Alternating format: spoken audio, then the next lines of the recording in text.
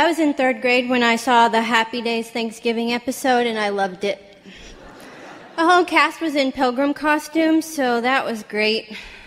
And Joni Cunningham complains that being a pilgrim sure is a draggeth.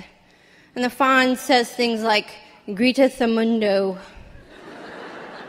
Not to brag, but by 3rd grade, I was a veteran of 4 Thanksgiving pageants and considered myself to be something of a Mayflower expert.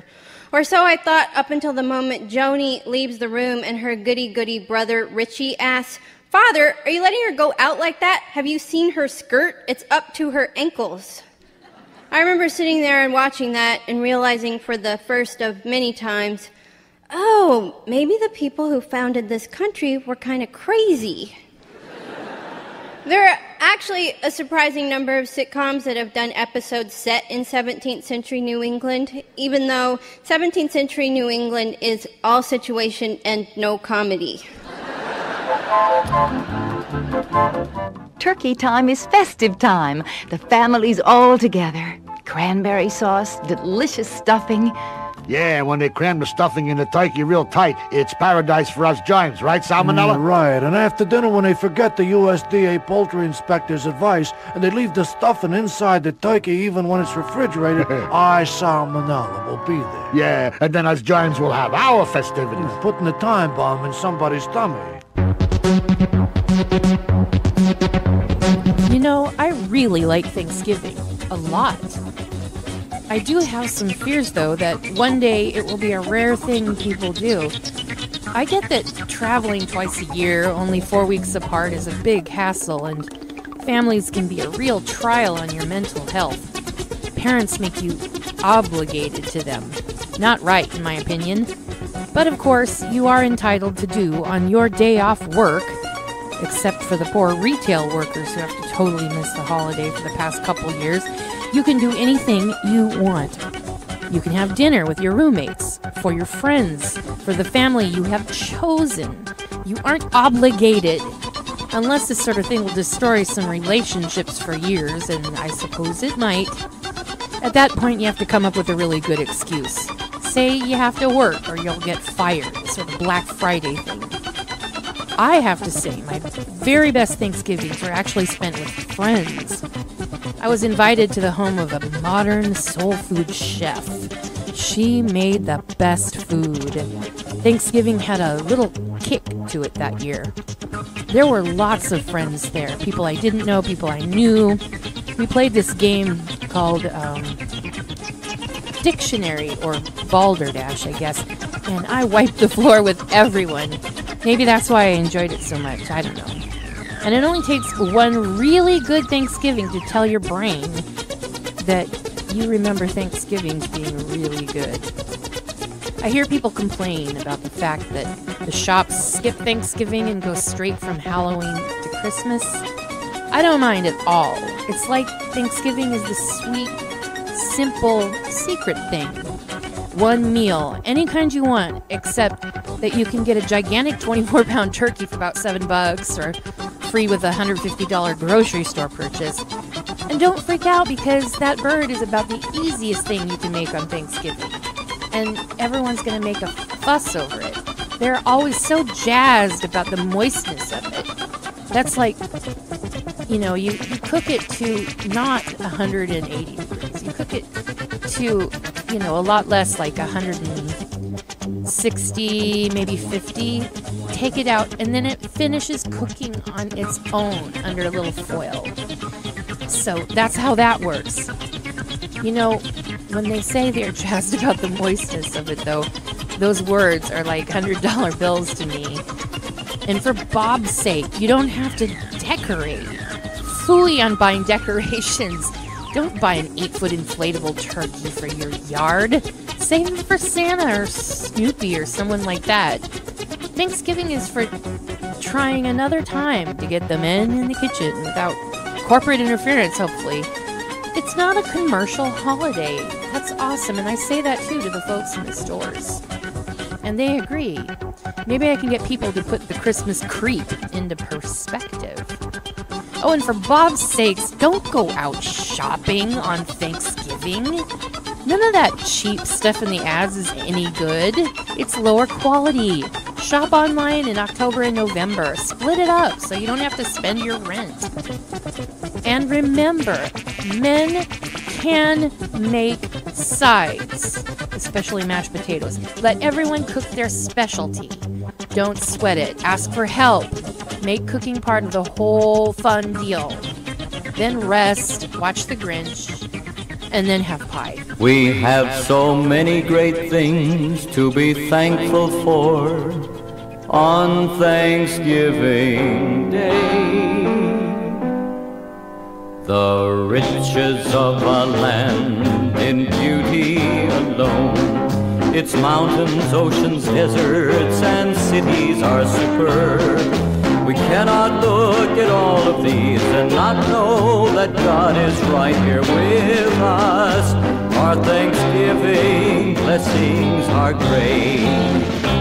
We can raise our children to love our country, to read how the pilgrims came on the Mayflower to America, so we may live in freedom as we do today. Our children can learn how our forefathers established the government, the Constitution, the two-party system of America. Today, the children can learn from television how the candidates for president and vice president are nominated. So we, the people, have the privilege of voting. Our Thanksgiving blessings are great. There is no land which does more to help the less fortunate with benefits, hospitals, and other organizations. We are still a land of freedom where we have the chance to choose the line of work we wish to go into as our endeavor in life. We still have the freedom to worship in whatever faith we feel is right for us as individuals. We should count our blessings each day to know that this nation under God shall not perish from this earth. Our Thanksgiving blessings are great.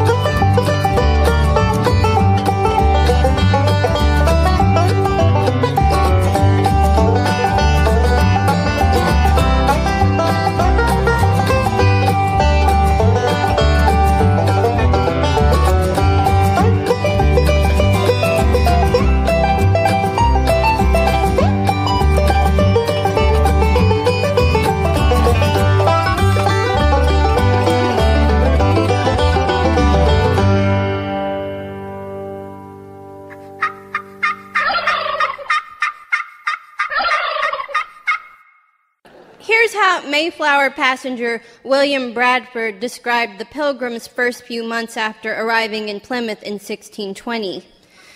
Being ye depth of winter, and wanting houses and other comforts, being infected with ye scurvy and other diseases, which this long voyage had brought upon them, there died sometimes 2 or 3 a day.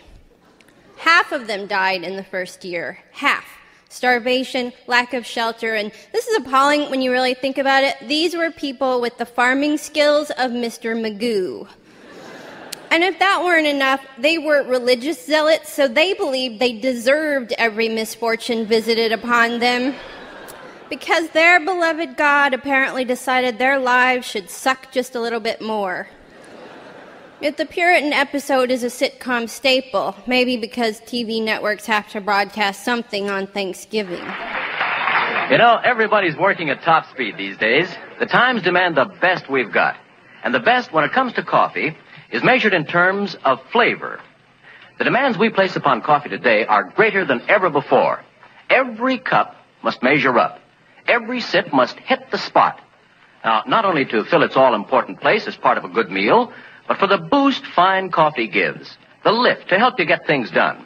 And besides that, since the shortage makes rationing necessary, each cup should make up in excellence for the cups we don't get in between.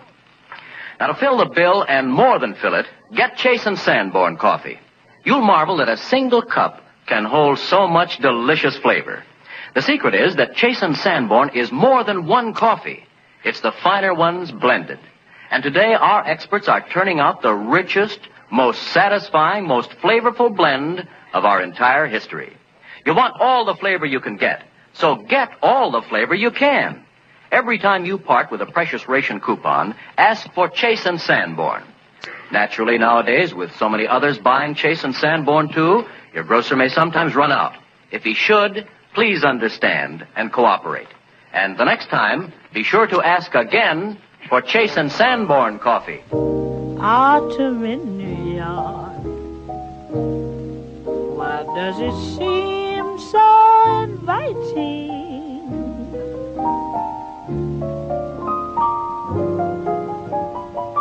Autumn in New York, it spells the thrill of first nighting.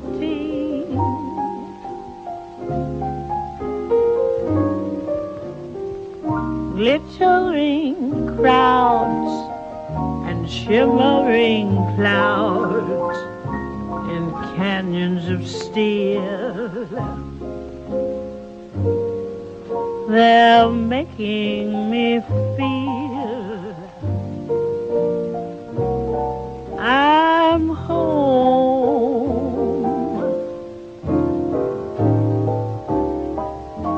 It's autumn in New York that brings the promise of new love.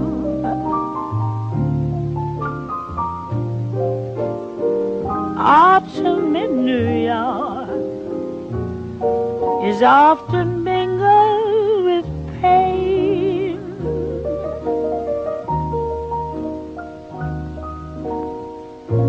Dreamers with empty hands may sigh for exotic lands. It's autumn in New York. It's good to live it again.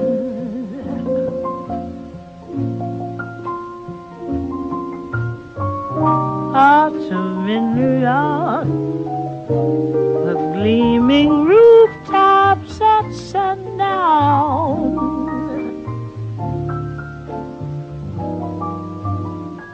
Autumn in New York, it lifts you up when you run down.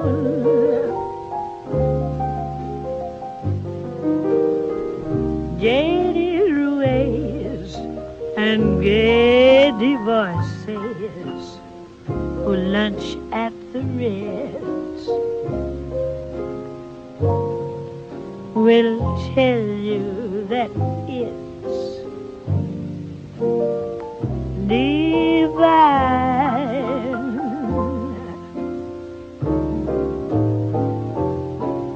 This autumn in New York transforms the slums into Mayfair.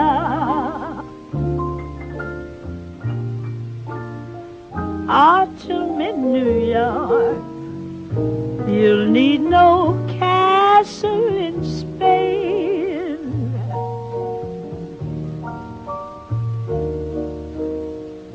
Lovers that bless the dark on benches in Central Park greet autumn in New York. It's good to live it again.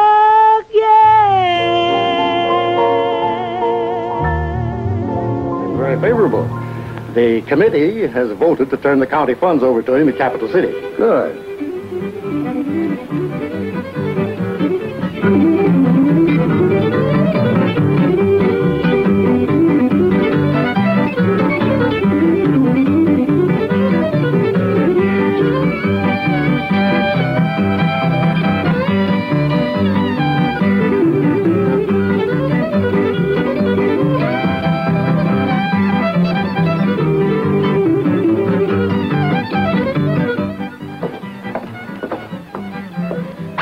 What's that?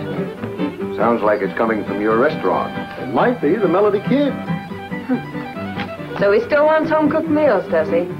Well, this time he'll get one that'll curl his hair. Oh, now, shoot it, please, please. Come on.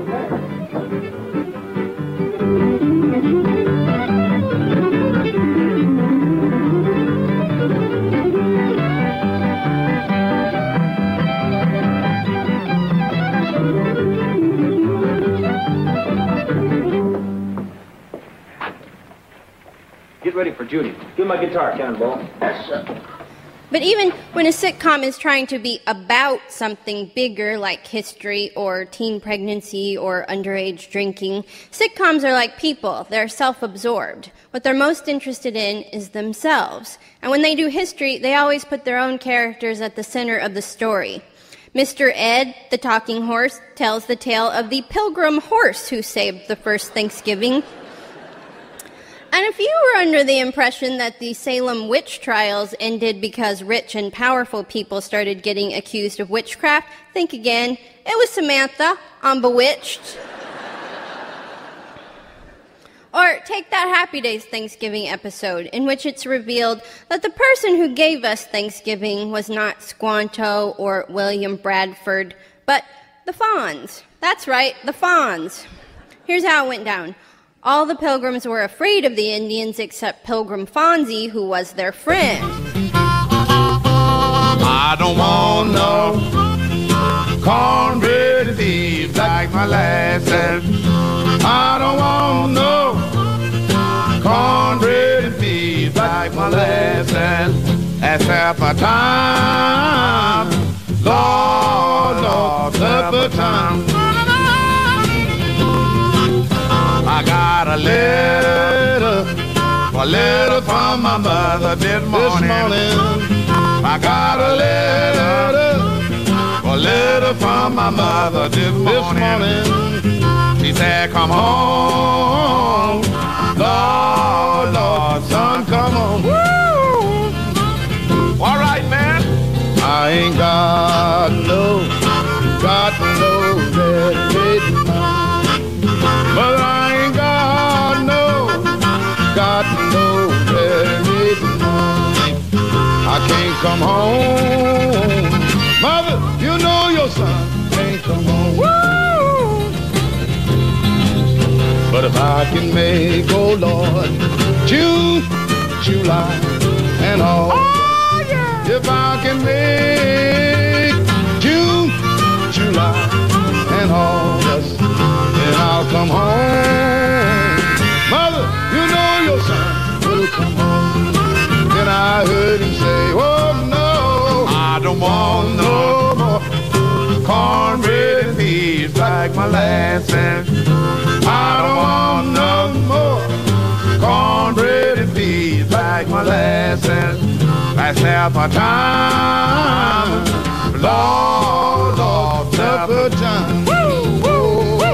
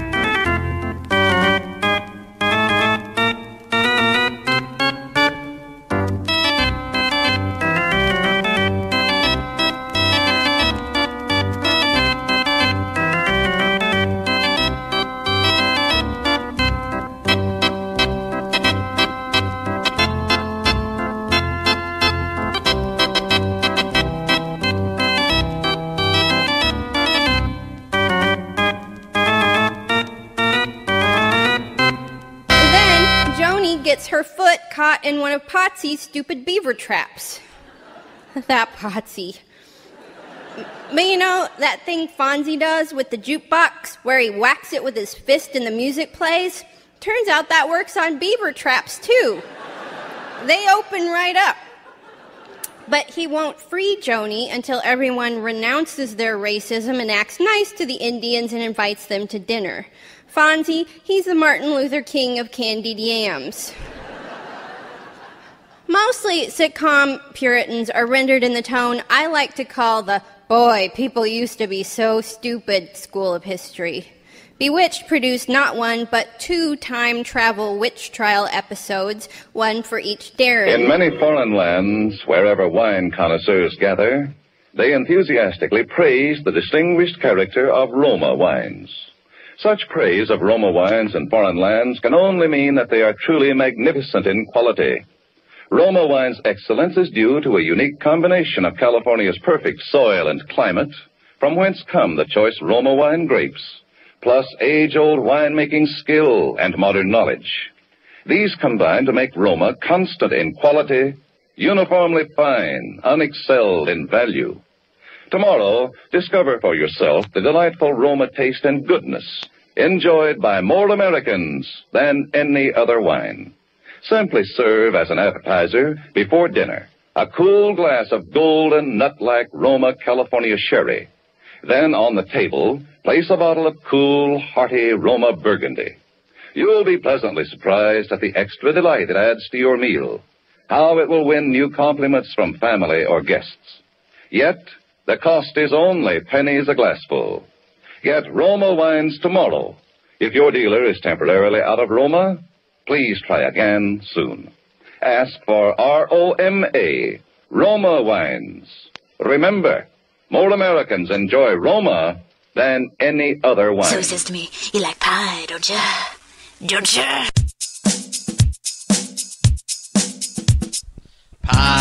Pie rules. I like pie. It rocks my scene. I like pie. Pie. Holy crap. Holy crap! I like pie. I like pie! I like pie several times in the day, except at 3:47 in the afternoon, cause it's stupid. Pie rules. I like pie. I like pie. It rocks my scene. I like pie. I like pie. Pie. Holy crap. Holy crap! I like pie. I like pie! Pie has almost never done me wrong, except for that one time it licked all my stamps and stuck into my lunchbox and then didn't even mail it. Pie rules. I like pie. I like pie. It rocks my scene. I like pie. I like pie. Pie. Holy crap. Holy crap! I like pie. Pie is a subject I mention on message boards. I go on and it really annoys the schmeg out of everybody, except for that one guy, and he likes pie, and I can't blame him really, cause pie rules. I like pie. I like pie. It rocks my scene. I like pie. I like pie. Pie. Holy crap. Holy crap! I like pie. Pie. Holy crap. Holy crap! I like pie.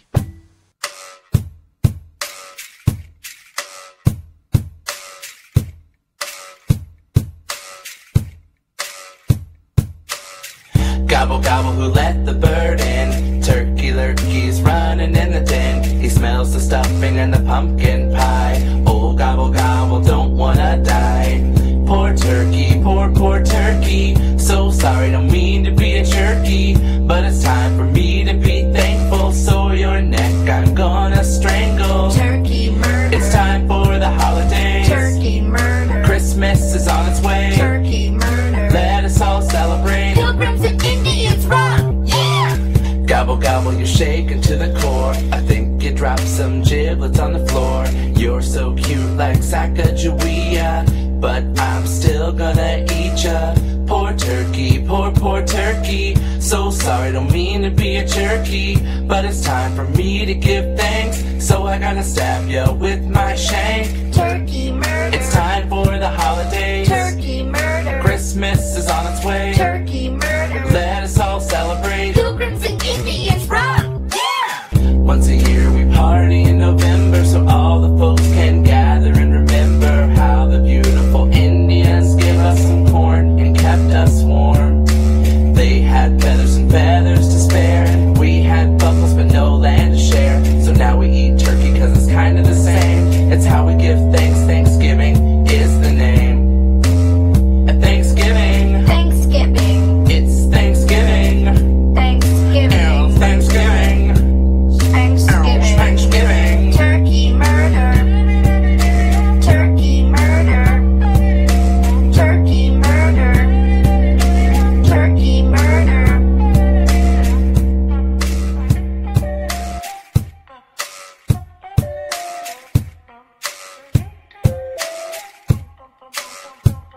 They're both diatribes about tolerance, straight out of Arthur Miller's The Crucible, only crappier and with magical nose crinkles.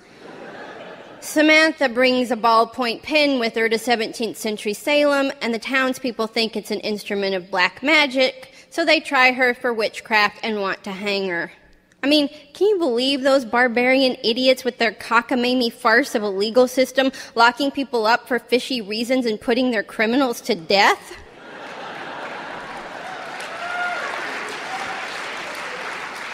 Good thing Americans put an end to all that nonsense long ago. Ah que c'est bon, prendre un verre de bière avec la cuisinière dans un petit coin noir. Ah si c'est bon, faites-le en riant, y a pas de mal là-dedans, dans le temps du jour de l'an.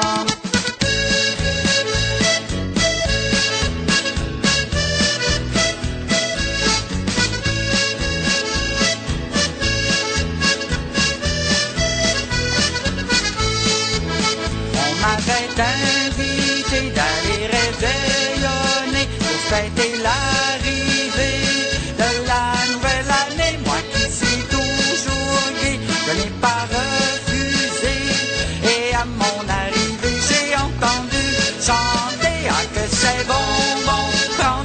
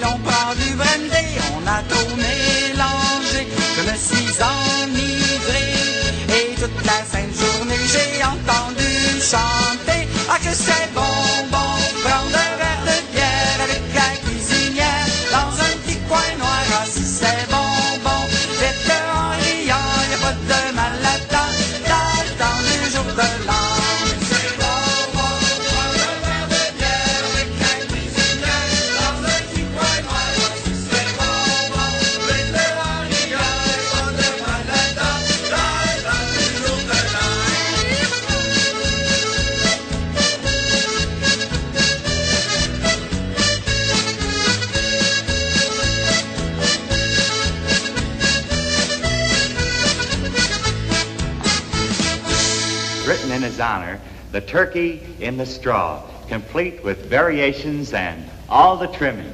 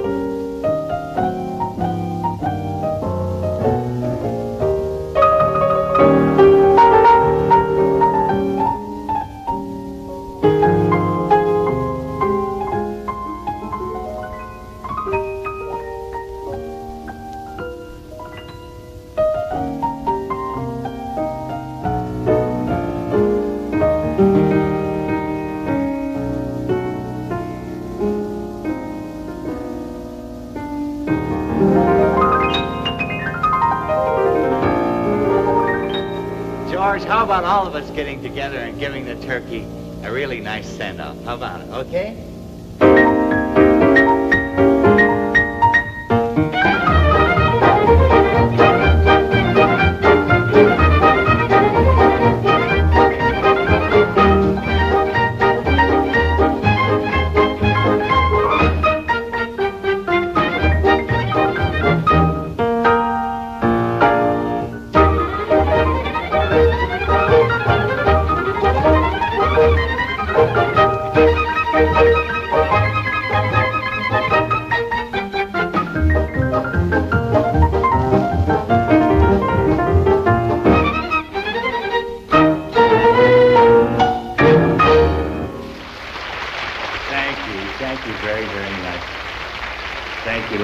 The biggest thing sitcoms gloss over about Plymouth is the most important fact of life there, the suffering. But in 1999, there was one sitcom that tried something daring. It included all the normal sitcom characters, the wacky neighbor, the hard-to-please mother-in-law, the bumbling dad, but it also reveled in and dwelled on the grim brutality of life in colonial New England. It was set entirely in 1621 Plymouth. It was called Thanks, as in Thanksgiving, as in thanks a lot. I know you never saw it, which is probably why it was canceled after 6 weeks. But I loved it. Thanks involved two of my favorite, but usually separate things, TV and American history coming together. Like, imagine if you were an avid stamp collector and you found out that CBS was about to debut its new series, CSI Philately. You'd be psyched. Mrs. American Housewife, are you saving all your used kitchen fats and turning them into your butcher regularly? Because the Army and the Navy need them, and need them now. Every drop yields material essential to the manufacture of ammunition and medicine. Help win the war. Help shorten the war. Save kitchen fats.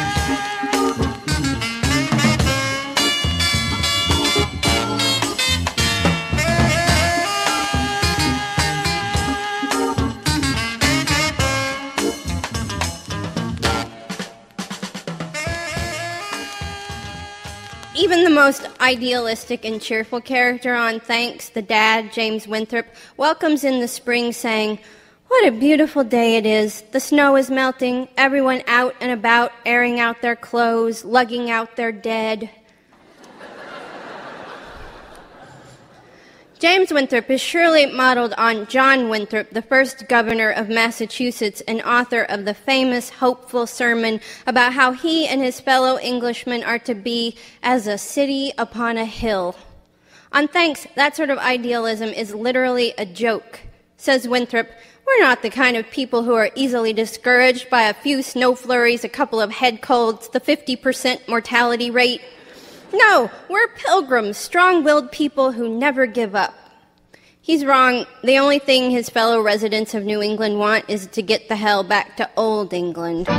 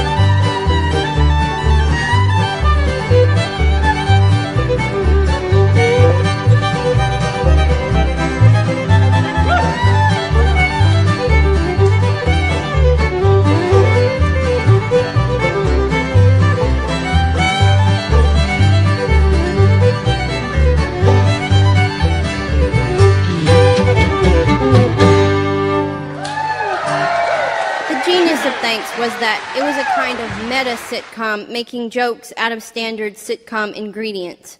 The funniest ongoing gag involved Abigail, your typical sitcom teenage bombshell daughter. After a disagreement with her parents about boys, she lets loose the sort of routine girl outburst that's been seen on prime time since the dawn of Gidget. "I hate my life," she yells. But where a modern TV teenager would run upstairs and slam the door to her room, the 17th century teenager lives in a tiny one-room cabin, so she can only run about 1.5 feet before she throws herself face-first onto a bed right next to the table where everyone would eat if there was any food. Thanks was so refreshing because of its frankness, especially compared to earlier sitcoms. In one scene, Mrs. Winthrop meets Squanto, the famous English-speaking Indian. She asks him, "What are you doing in our neck of the woods?" And Squanto answers, "Actually, we like to think of it as our neck of the woods." Sit down. I was saying I was a pork chop. That's funny. I laugh. Swell. I'll tell you about it. Well, you see, when water begins to seep in the hole, you pull your pork pipe, then you let down the shoe inside the pork chop, and you plug up the bottom of the hole, casing and all, with quick hardening pork chops. Then when it's hard, the pork chop at the bottom keeps the water out. Funny about that water. Well, we had the pork pipe all pulled and cracked, waiting for it to harden. Yeah, I hope so. Well, you see, a pork pipe is hollow. And as the pork pipe digs down, it stuffs the pork chops up inside it, so when you pull it out, you got a sample of the pork chops. Oughtn't to be any at that level, according to my figuring. Oh, I don't know. Where's everybody? They all went to town on the whole pork chop. Wait a minute, Porky. Well, why did... Listen. What's eating you? Doggone it, I hate to be a pork chop, but I can't help it. Honest? Stupid, ain't it? I know how you feel, Billy. Everybody's made out of pork chops. Yeah, I guess so. And look at this. And I did look. And what he was holding was a pork chop, and there wasn't any kidding about it. It was real.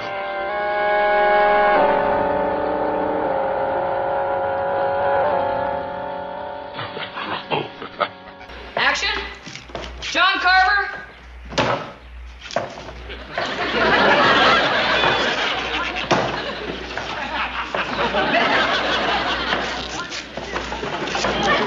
God, that was great, Alice. That was really great. Okay, now listen, in our next scene, we'll first see the Indians. Indians?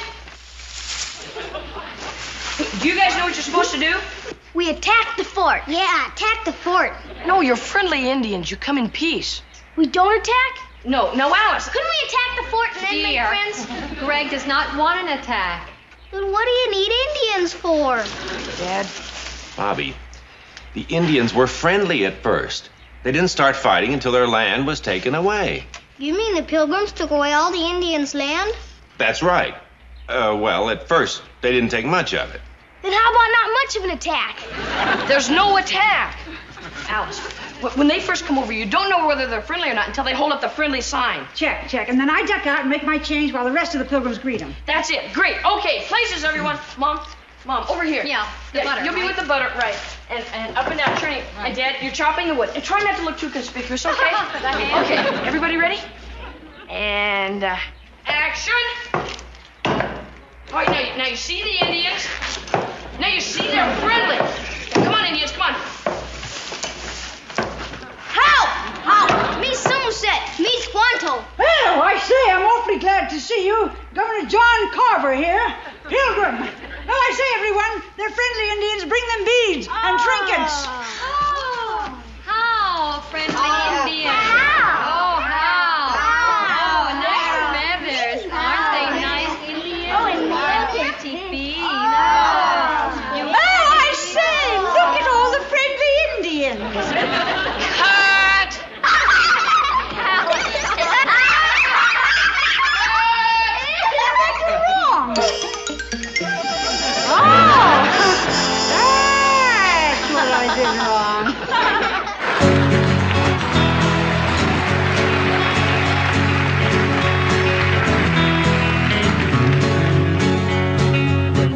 They invented poutine. was a most peculiar scene. Jeanette Renault was shy and thin. The Nordiques began to win. Jacques Parizeau sang, God Save the Queen. The night they invented poutine. The night they invented poutine. No one knows the precise origin, where or when this food did begin. Everybody in Quebec will tell you with a grin, it was their little village that invented the poutine. To be really authentic, the potatoes must be old, the gravy must be hot, and the cheese must be cold. With a Journal de Montreal wherever it's sold, served with a roll in a bowl by a troll. You put some potatoes and some cheese in, but the cheese won't melt till you put the gravy in. Then it sticks to your fork and it dribbles down your chin, and that's how you know that you're eating a poutine. If the French fries are greasy and the gravy's nice and hot, the cheese curds melt as they come out of the pot. But once in your stomach, they can chill into a knot. If your food does that, poutine is what you got. Well, there's no way anyone would call it haute cuisine. It isn't really junk food, it's something in between. But it's better than a burger or a Mike submarine. A balanced diet is superior to poutine. Hey!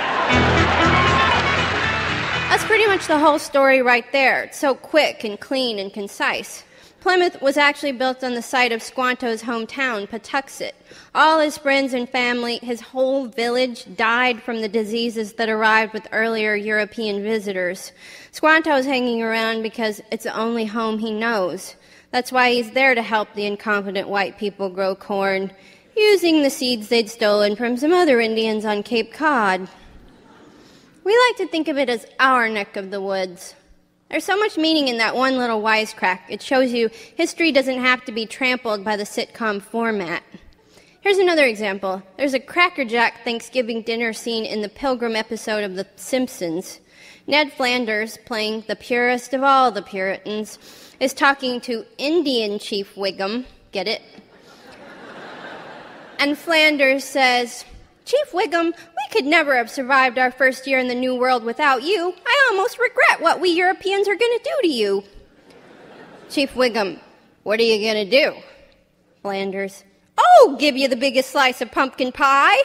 Also, we're going to take your land and wipe you out. Who wants whipped topping? Okay, are we ready? We are. Peter, get the lights. Hurry up. And now, kids, please don't get in front of the screen, okay? Now, over everything. You can't have a movie without popcorn. Alan, you think of everything. Share it now. Did you salt it? Come on, Pete, hurry up. Hey. Bobby, sit down. Yeah, stay in your chairs. Bobby. I'm sorry. Here we go. Wait till you hear the narration and music I recorded.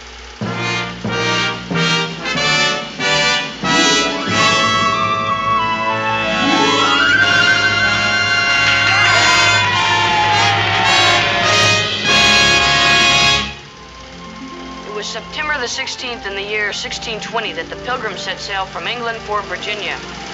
Say, that was pretty good. Hey, that's real. They missed Virginia because in the middle of the Atlantic they ran into storms. Quite mishap for the Pilgrims. But they persevered and sailed on. And finally they made it to the New World. And on a stormy day, they first set foot on Plymouth Rock.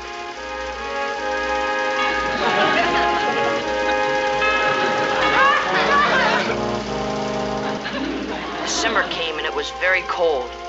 Why are we walking so funny? It's slow motion. I think that's very effective. You know that? I put in some special effects, like in those real arty movies. And they didn't have much shelter, so they got sick.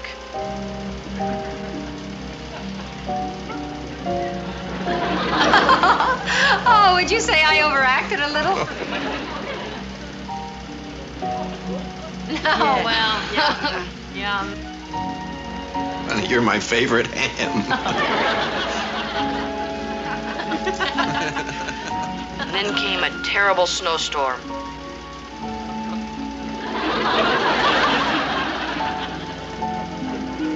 Just call me Quiver Lips. I'm quivering right back at you.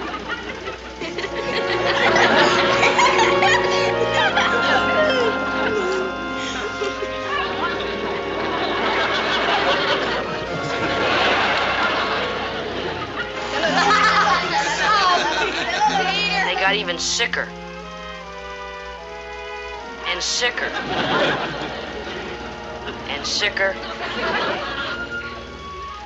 And sicker. And sicker. Finally, spring came, and so did the Indians. And so did the Indians. Squanto and Samoset. The Indians amazed the Pilgrims by speaking some English. And the Pilgrims made friends with the Indians and invited them to a feast. Alice, you know what? I think I like you better. Miss Alice. First, they gave thanks for safely reaching the New World. Then they ate. And ate. And ate. And ate. And ate. And ate. You look like Henry VIII. I ate enough turkey.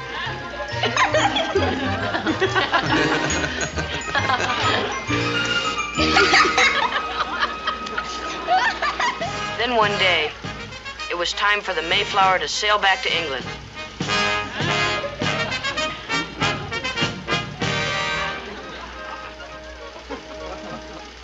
Captain Jones asked the Pilgrims who had survived if any wanted to go back with him.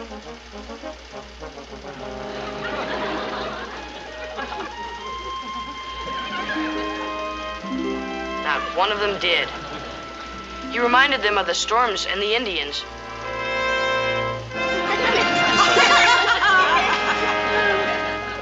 But they wouldn't go. So he split. Sails into the sunset. And the Mayflower sailed, leaving the Pilgrims to build a new country.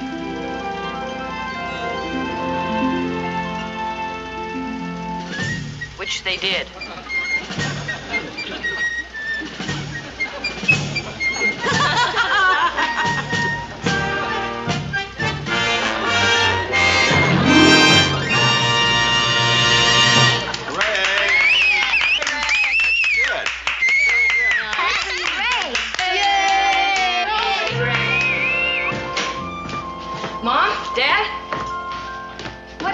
What's going on?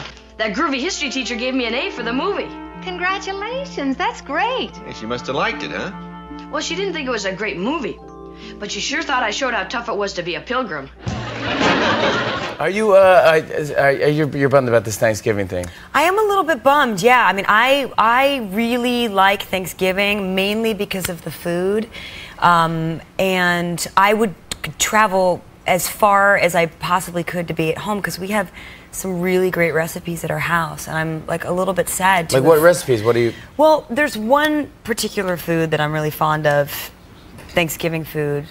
I would love to sing about it if that's okay with you. I mean, go for it. Can I borrow the roots? Is that cool?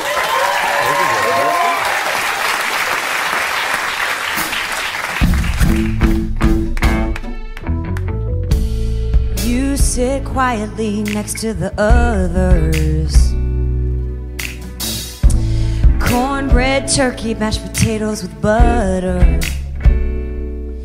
I gently hear you call my name Rashida. from under some gravy. And I wonder if you know that all I want is to be your lady.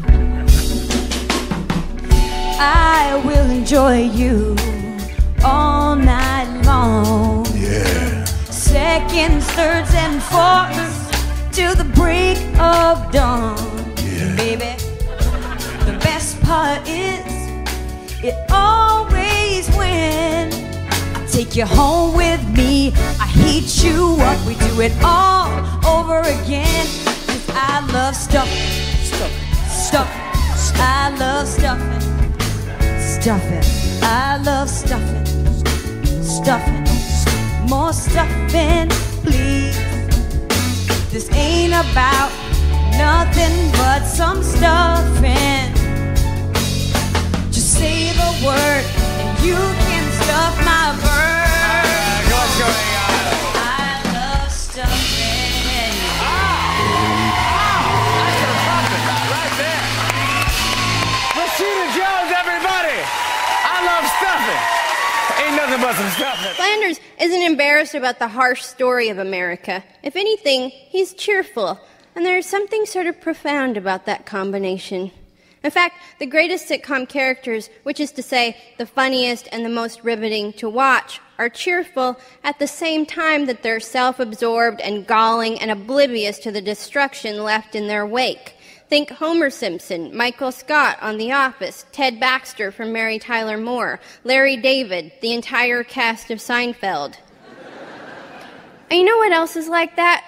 The United States of America. I don't know why you would applaud that. That's why it doesn't really matter if these Pilgrim episodes are factually accurate, because sitcoms tell the true story of our nation every time the Michaels and Homers and Larrys open their mouths.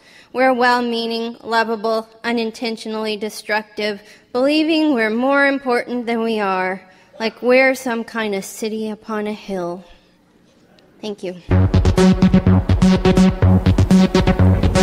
Yes, I know I've been slacking off from this, which was supposed to be my slack. Just let me say, I've been really sick for a really long time. Since my last podcast, I've been in the hospital twice, once over in Seattle for robot surgery to remove my lady system, TM. I have been red blood cell challenged until now. Listen to me. Well, I'm still actually challenged, but I'm not at death's door. I swear the ancients had it right about blood. It's all about the blood. Blood is life. I have no idea how it got to bloodletting from that. You know, you have little blood, you got little oxygen to the brain. Basically, I've been an idiot all this time and unable to do the podcast. But here I am now. I have lots of other files free for download, which is obvious judging by the number of this podcast. You can download them at mondodiablo.wordpress.com. Also, my new Facebook name is my real name, which is Allison Randall. ALISONRANDALL. See you in December.